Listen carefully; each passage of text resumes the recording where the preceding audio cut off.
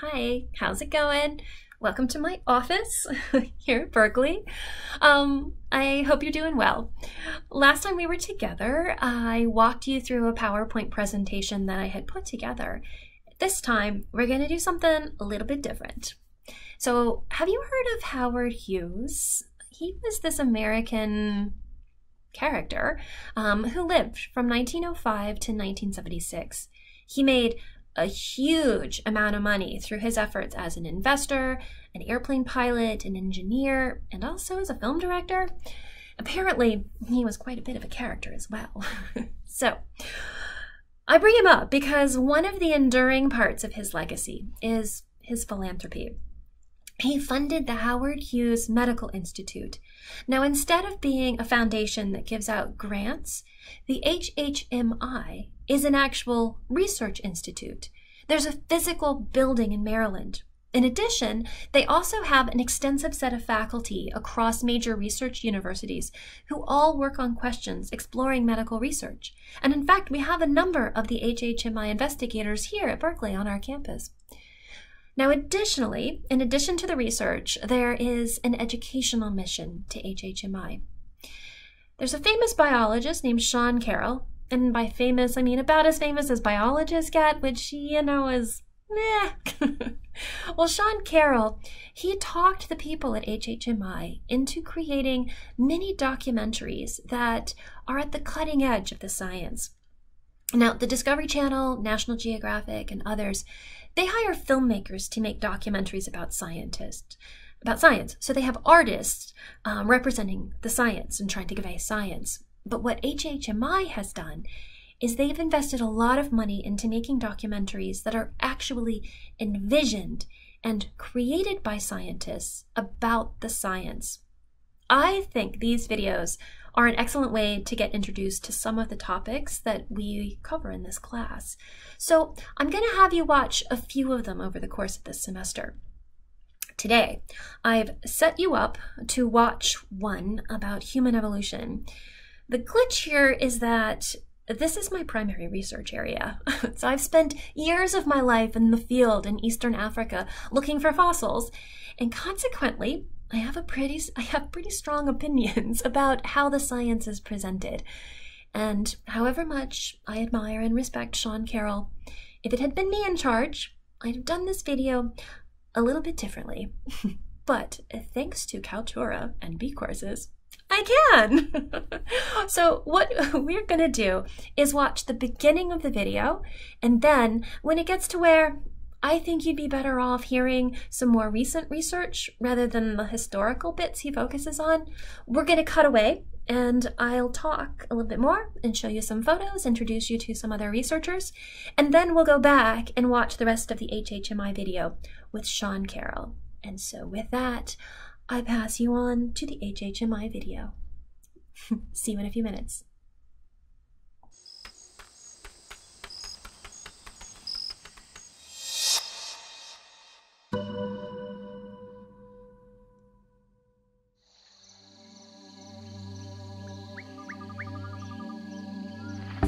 Explaining the origins of key traits that distinguish species has long been one of biology's fundamental quests.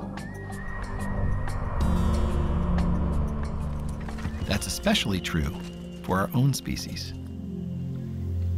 If we look at humans as a biologist would any animal, certain features stand out. Our big brains, the way we get around on 2 legs instead of 4, and the way we use our free hands to make tools. Each of those 3 traits marks an enormous difference between us and our primate relatives. But when did they evolve? And in what order? The quest to understand our past has revealed much about the evolution of these features. All of them milestones in the great transition from apes to humans.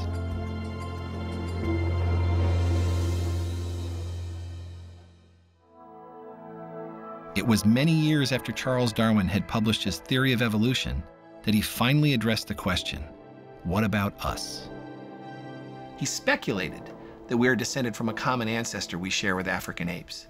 The hope was that some geologists or paleontologists would one day recover the fossils that would settle the question. Fossils are essential evidence when putting together an evolutionary history. But in Darwin's day, and for many decades after, few early human fossils had been found anywhere.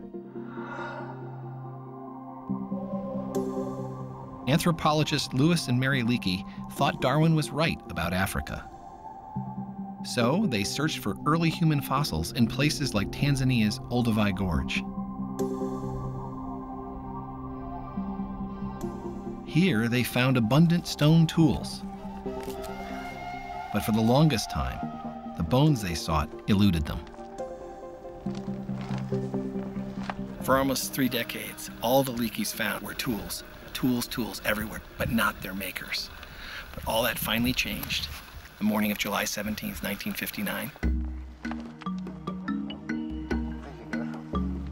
On a hill Mary had walked by countless times, something caught her eye. Poking through the eroding sediment was a huge upper jaw. Together, she and Lewis carefully extracted bones from the skull of an early hominid.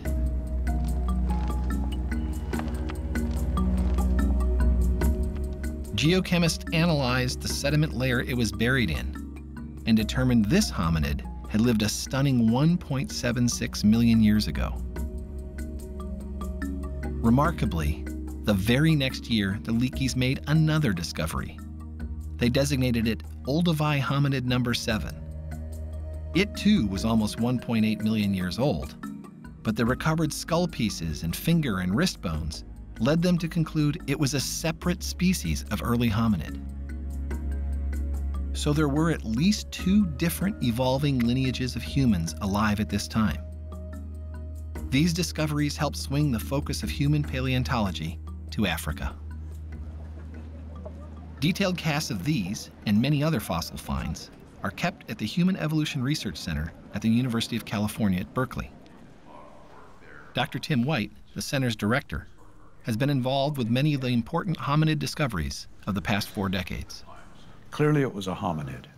I asked him what the current view is of the Leakeys' first discoveries. Well, I guess after chasing the toolmaker for so many years, they initially thought, oh, we've found the toolmaker, but it turns out this large crest, the huge back teeth of this, show that it's on a side branch of human evolution. Probably not the toolmaker, but fortunately, the next discovery was Olduvai hominid number 7, with a cranium much larger in size and a face much smaller in size, and probably the maker of these very primitive stone tools from the very bottom of Olduvai Gorge. The early humans found at Olduvai were bipedal tool makers, with brains not as big as ours, but larger than those of modern chimps, our closest primate relatives. So all of these traits must have evolved between 1.8 million years ago and whenever the human and chimp lines separated. You've just been introduced to Lewis and Mary Leakey, and also Tim White. Now, Professor White is a professor here at Berkeley. He's the current director of the Human Evolution Research Center, and he carries the torch of almost a century of human evolution research here at Berkeley. Now, I'm standing in front of an exhibit here on campus, on the main floor of the Valley Life Sciences building. Now, when you are on campus, come check it out sometime. Now, you'll get to see a reconstruction of a field. You get to see a reconstruction of a field camp and table. There is a cast of Australopithecus afarensis. This is Lucy, the skeleton there. And you'll see her in the HHMI video in just a few minutes. And then there is also a slideshow of the Berkeley scientists who study human evolution and who have studied human evolution here. Now, 2 of the people in that video are Jackson and Zhao, and, well, me. We've been working at Olduvai Gorge much more recently than the Leakeys, and since we are the Berkeley side of that story, I want to tell you a little bit about our work. And so now I'm going to switch over to PowerPoint for that one. As you know from the HHMI video, Olduvai Gorge is in Tanzania, in Eastern Africa. Let's zoom in a little more. Let's zoom in a little more, and then a lot more. The gorge is like a rip in the eastern edge of the Serengeti. It exposes sediments that were deposited over the last 2 million years. So the Serengeti is to the west, which is left on your screen, and the Ngorongoro crater is the giant green mass to the right. So we'll keep zooming in and spin around here a little bit. This is all done in Google Earth, and I absolutely love Google Earth. I use it a lot in my field research. And now I'm going to draw you into this one area here. So you can see, moving into 3D from 2D. And you can really get a sense of how it is this erosional gully in a very, very flat area, the Serengeti Plain. So over on the right of your screen, there are these faults, and I want to draw you into one of them in particular and kind of draw your attention to these orangish reddish colors in the sediment. I'm going to pick the story up in a few minutes, right back on those red sediments. So draw your attention to that, and then let's move on. Jackson and Zhao and I co-direct a paleontological survey of the gorge. It's called the Olduvai Vertebrate Paleontology Project. We take our team out to survey for newly eroded fossils coming out from the sediments. So you remember I pointed out those red sediments? Well, here they are from the ground perspective. And right in the middle of the screen, you'll see me standing there in my bright orange vest with another colleague on the project. It gives you a sense of scale. So here's Dr. and Zhao, Professor Jackson and Zhao. He's at Indiana University excavating an elephant, the mandible of an elephant. Those are teeth, things that look like loaves of bread. That elephant was deposited in those sediments about 1.8 million years ago. Those green tufts of plants, you can see them kind of just between Jackson and the other people in the picture. Those green plants are called Olduvai bushes, and they can get to be really big. In fact, Olduvai, the name Olduvai Gorge, is supposed to actually be after the Olduvai bushes, but it was mispronounced by the colonialists when they first started working there. So really, Olduvai Gorge should be called Olduvai Gorge with a P. We record very precisely using GPS where each fossil is found. This enables us to keep very meticulous records of the dozens of fossils that we find each day in the field. Those GPS coordinates enable us to plot within centimeters exactly where fossils were found. Databases and imagery like this, pretty standard practice in paleontology today. So each of those dots represents a plot of a fossil that we collected. We have all of the fossils inventoried into an online open access database that you're more than welcome to go check out. The URL is olduvai-paleo.org. So all of the fossils that our project recovered are in this database, as well as all of the fossils that were collected by Lewis and Mary Leakey. This work takes a team, and a few Berkeley students have had the opportunity to learn from the professionals in Tanzania about fossil preparation and curation. On the right, you see a past PhD student in my lab. Her name's Whitney.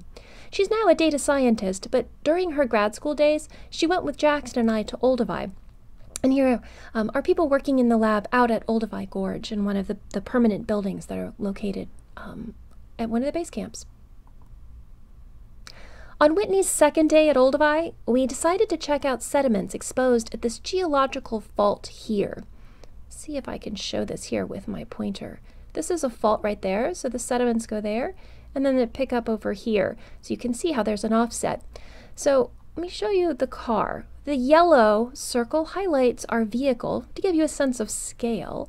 So we hopped out of the car and started down the hill, and just as we got to that red hill right here, Whitney stops and shouts out, "Hey, this looks like the ulna of a hominid."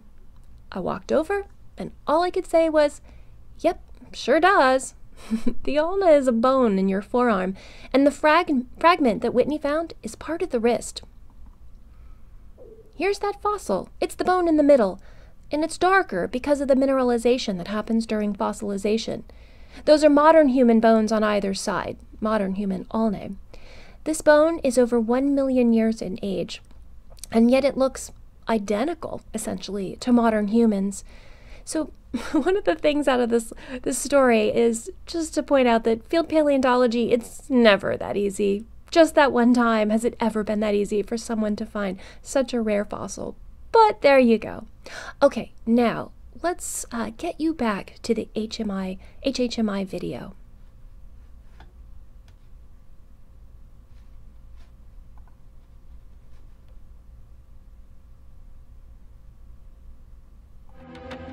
And when did that happen? At that point, no one could say. But then Alan Wilson and colleagues here at Berkeley developed a revolutionary new way to use biomolecules, including DNA, to estimate the time of that split. Using this approach, researchers have estimated that humans and chimps have been evolving independently for almost 7 million years. DNA tells us that our lineage goes back several million years before the Olduvai fossils. What DNA can't tell us is where and when the traits that distinguish us, like bipedality, first emerged. Only fossils and their ancient environments can address those questions. Eastern Africa is a fossil treasure trove because of the geological forces that have created the rift valleys that scar the region. Over the eons, volcanoes associated with this rifting regularly blanketed the region with ash that included radioactive elements, the steady decay of which allows geologists to accurately date sediment layers and the fossils within them.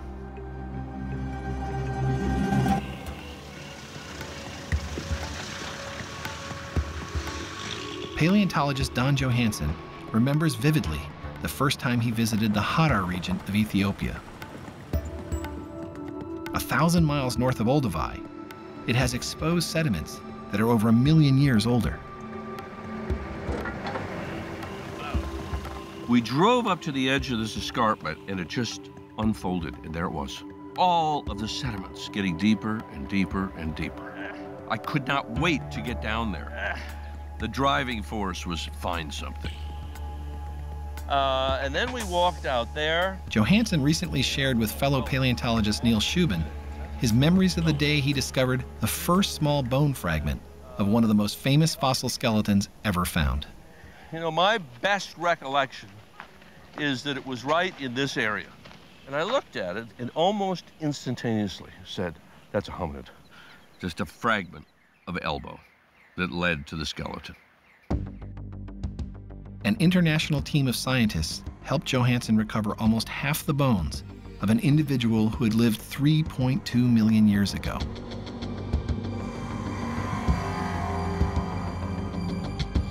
They called her Lucy.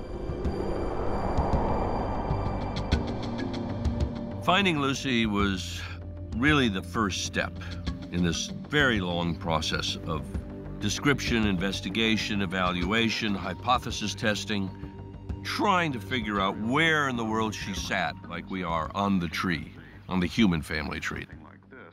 Hey, sorry to interrupt again, but I just had to interject in this part. Now, our knowledge of Australopithecus afarensis, it's increased so much since Lucy, and most of that's due to the spectacular research of 2 scientists leading research in the Afar these days, and both of them are Ethiopian paleontologists. So I want to introduce you to both of those just really quickly. The first one is Dr. Johannes Haile Selassie, and he is a curator at the Cleveland Museum of Natural History. Let me play a little bit for you of him talking about his own work. I'm a curator at the Cleveland Museum of Natural History, next door.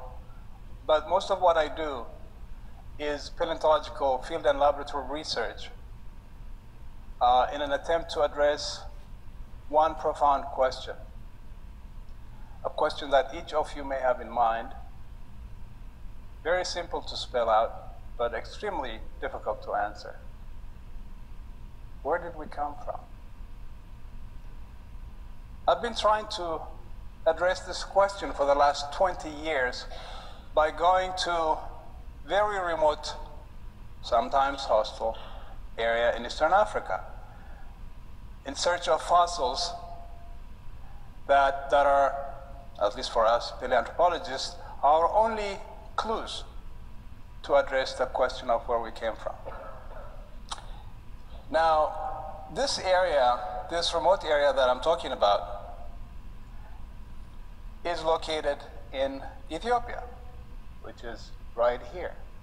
And the Afar Desert has been there for many, many years.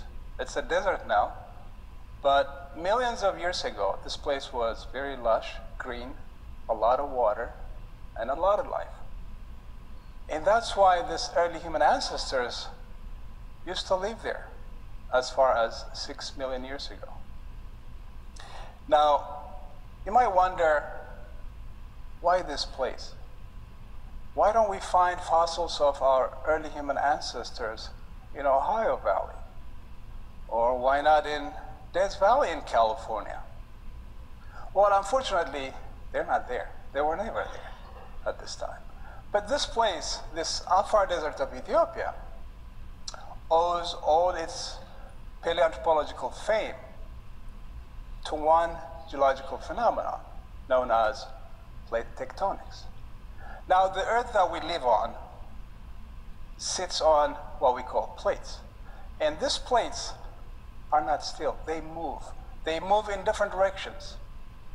And there are 3 plates in the Eastern African region,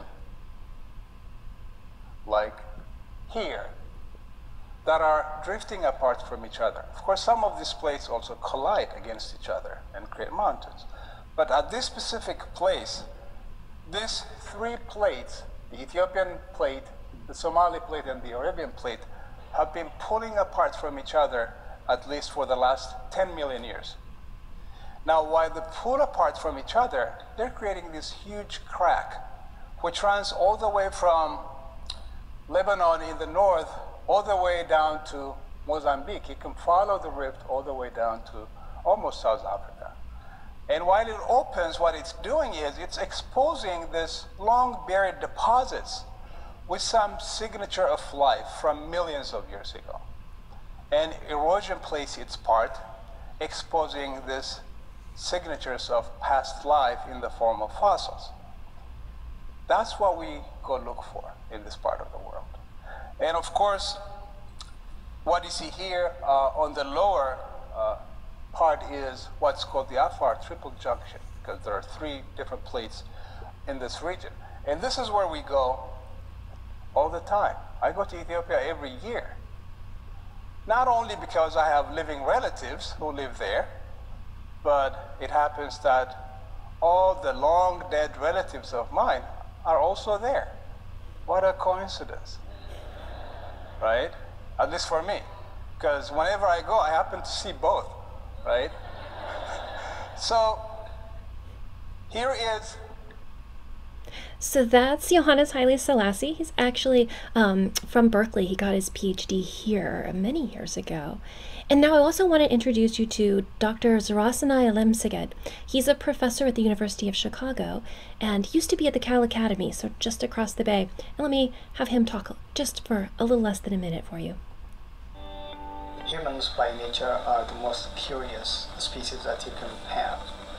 Therefore, when we want to understand about our past, 1 million, 2 million, 3 million, 4 million years ago, it's nothing but an extension in time of the type of curiosity that you have to know who your mom is, who her mom is, who her mom is, etc., etc., etc. So what we do as paleoanthropologists is only multiply that by hundreds and thousands of generations.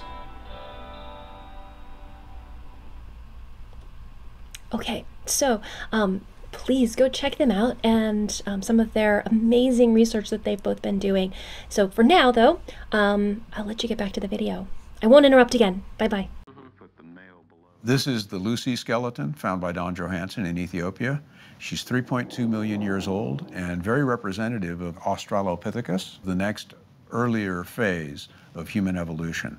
And they are bipeds relatively small brains and no evidence so far of any stone tool use. So the stone tool use comes in much later than Lucy and her brethren. With early Homo.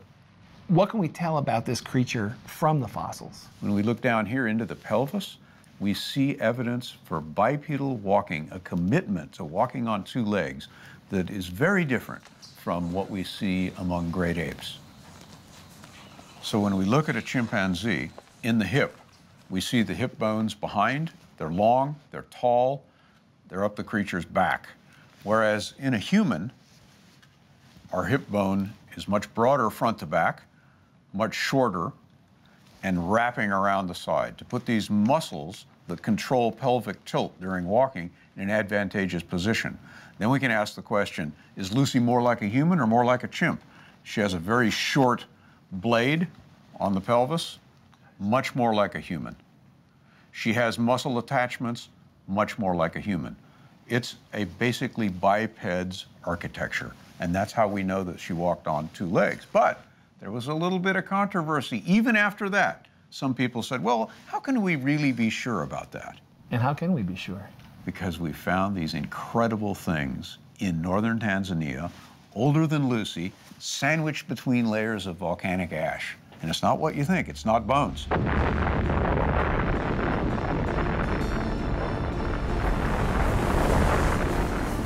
There was a volcanic eruption 3.75 million years ago.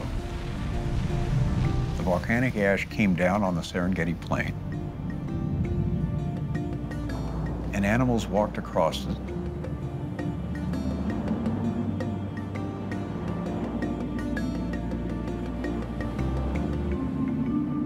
The ash hardened and was buried.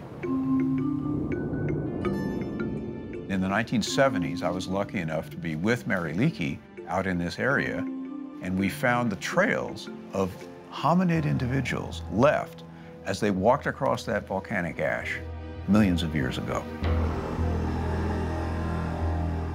It's an amazing, like a snapshot of time. They went for meters and meters and meters. There are no knuckle marks, no handprints, just bipedal footprints that look more or less like what you and I would leave on a beach.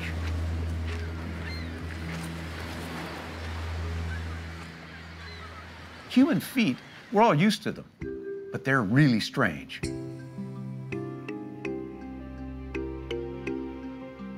Our big toe is in line with our other toes. We don't have a grasping big toe. We have arches, transverse and longitudinal in our feet. All these features are present at 3.75 million years ago in Australopithecus.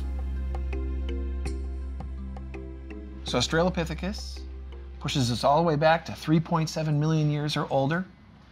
She's small-brained, not using tools, to our knowledge, but walking upright.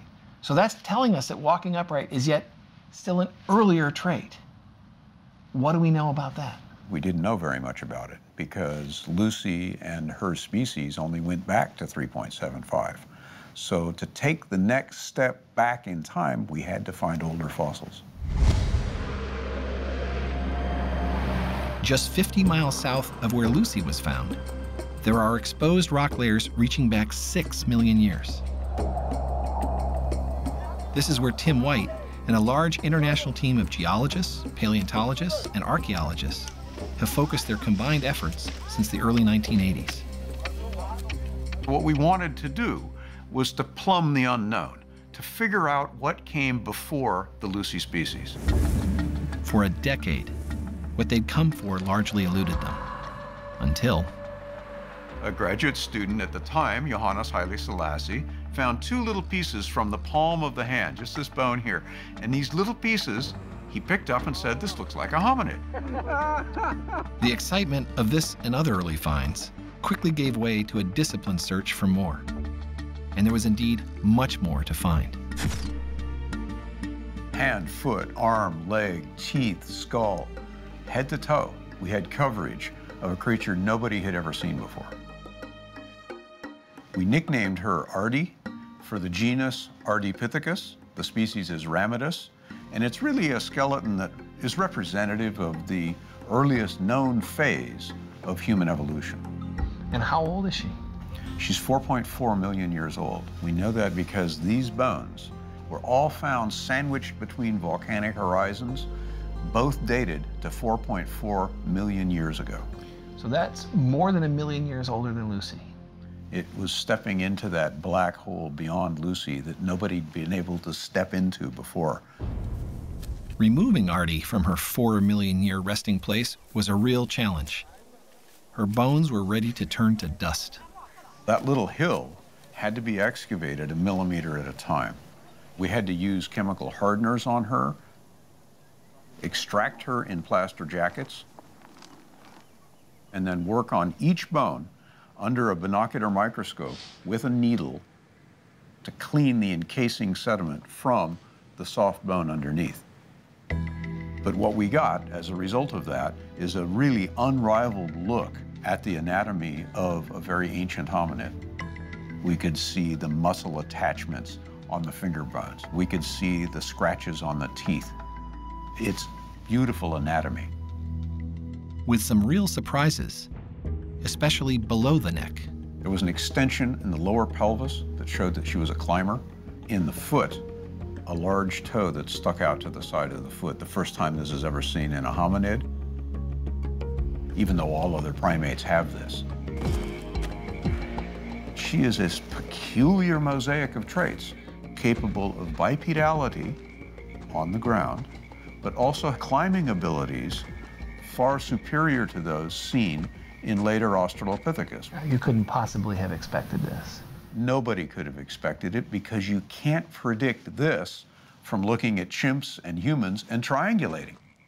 Artie is neither a chimp nor is she a human. She is a mosaic 4.4 million years old. A step beyond Australopithecus, a glimpse into that first phase of hominid evolution. Buried along with Artie was fossil evidence of the habitat in which she lived and where bipedality evolved. It wasn't what anyone had been expecting. For a long time, scientists predicted that bipedality had evolved in a grassland. The savanna has always played a big role in people's speculations. And what we had with Artie was evidence from her body and indeed her chemistry, as well as evidence from her environment that showed she was not adapted to an open grassland savanna existence, even though she had already achieved bipedality. That evidence included tens of thousands of animal and plant fossils, indicating that she was living in a woodland setting, not an open African savanna. So bipedality evolved while our ancient ancestors were still spending time in the trees. Ardipithecus took away any doubt that bipedality was ancient.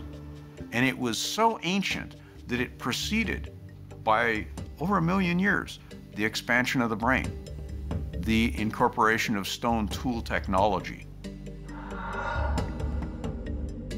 We now have thousands of hominid fossils from the past 6 million years. They reveal several phases in the biological evolution of humans. You have an early phase, Ardipithecus, whose anatomy allows it to climb in the woodlands and walk on 2 legs. We see Australopithecus as the next phase, Lucy a representative of this. It's a committed biped with a small brain, but still big teeth for chewing, big, robust faces. Their niche has expanded beyond Ardipithecus. They're in more open habitats. They're found throughout the African continent. And then the third phase of human evolution is our own genus, the genus Homo. And here we have a creature that really is a technological primate, depending more and more on culture. Stone tools allow early humans to compete first with scavengers and then with predators. They broaden their diets and ultimately their geographic range, leaving Africa. Recently, in the Republic of Georgia, hominid fossils were discovered that are as old as the Olduvai fossils. They include the most complete early Homo skull ever found. That is going to give us insight into the biology of our ancestors, the ancestors of Homo sapiens. And it's a great illustration of how paleontology is not a dead science. Paleontology is the science by which we learn about our past, how we became human.